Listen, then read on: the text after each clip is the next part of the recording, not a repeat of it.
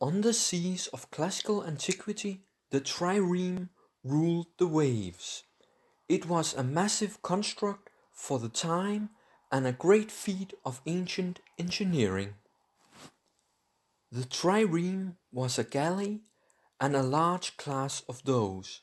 Its name comes from the 3 rows of oars on either side of the ship. Ancient ships had only 2 real means of propulsion, either oars or sail.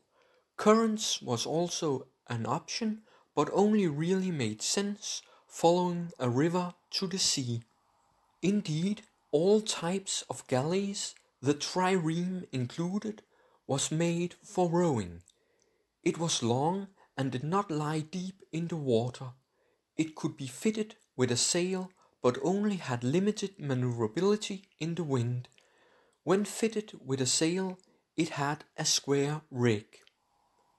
The steering with sails was done with 2 large oars.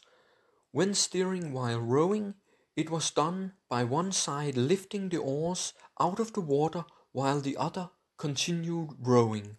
The bow of the trireme was shaped like a ram for ramming enemy ships.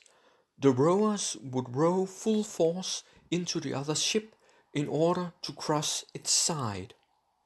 The trireme was rowed with between 30 and 50 oars on each level of rowers. The trireme had 3 levels, while the smaller Phoenician bireme had 2 levels of rowers. The rowers were not slaves, but free men who could not afford costly hoplite armor and thus served as rowers instead. A trireme had a crew of about 200 men, 170 rowers, 13 sailors, 10 soldiers, and some officers. The hoplites would be on the upper deck, where they could fight the enemies if the 2 vessels came side to side. Let us now take a look at the inside of the trireme. The trireme was an advanced piece of engineering. Please note the green markings for reference. Hoplites manned and protected the vessels from attack. They were not the main weapon of the trireme, but were more for defense.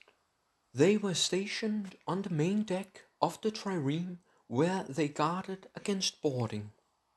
Below we'll find the actual strength and force of the trireme, the rowers. They were what gave the ram the power to sink other vessels by rowing full force into them. The rowers were the attack force of the trireme, and the ram was their weapon. The frames were the main support of the trireme's hull and gave it its shape and strength. The frames were made of oak. The internal rigging was there to hold the sail and mast in place when the mast was raised for use in the wind. The trireme had a ballast of stone that kept it stable in the water and gave it weight for ramming.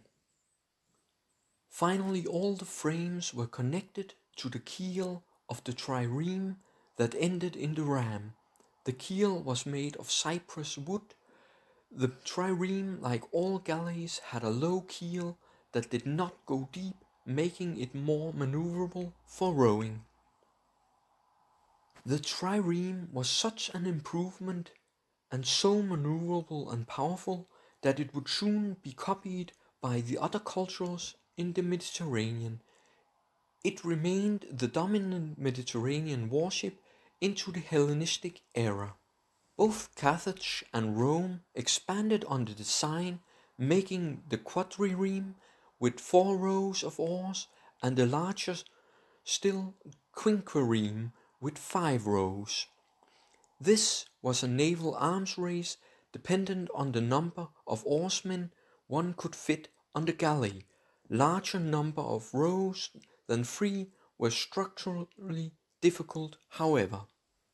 When the Roman Empire had established dominance, the ship size steadily decreased as the need for large warships went away. In the end, this meant that even the trireme disappeared in favor of smaller galleys that were not as demanding of manpower. By the end of Antiquity and the Roman era, the knowledge of building triremes had been lost. Galleys with fewer rows of oars continued to be used in the Mediterranean up until early modern age.